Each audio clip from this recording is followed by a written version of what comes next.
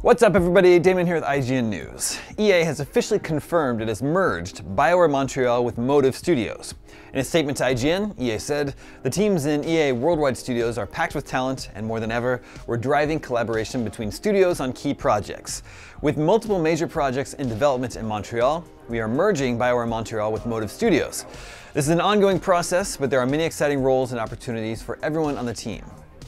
The merge comes after reports that the Mass Effect series was to be put on hold after the underwhelming release of BioWare Montreal's Mass Effect Andromeda, and that the studio would instead be focusing on BioWare's other titles, including Anthem. EA's statement continued, "What's coming next for BioWare is very exciting, and we are thrilled to have Casey Hudson returning to lead the studios in Edmonton and Austin." EA Motive, headed by ex-Ubisoft exec Jade Raymond, is currently working on Star Wars Battlefront 2 and other unannounced projects. For more on Anthem, Battlefront 2, and everything in the world of gaming, stay tuned to IGN.